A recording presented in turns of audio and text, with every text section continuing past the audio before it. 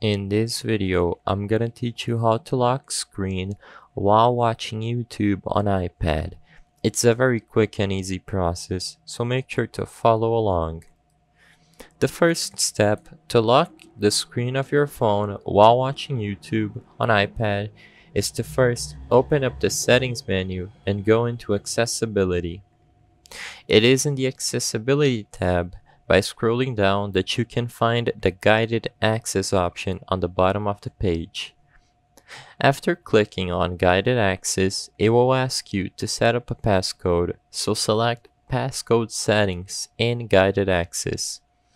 Enter your passcode once and then do it again.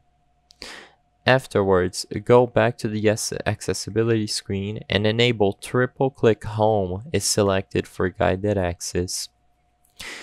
Now, since you've turned on guided access, as long as you do a triple click on the home button, your screen will be locked. So all you have to do is open up YouTube on your iPad, play a video, and while the video is playing, click thrice on the home button.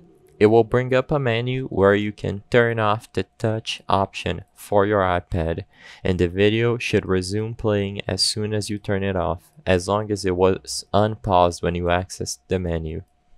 I hope I was able to help you on how to lock screen while watching YouTube on iPad.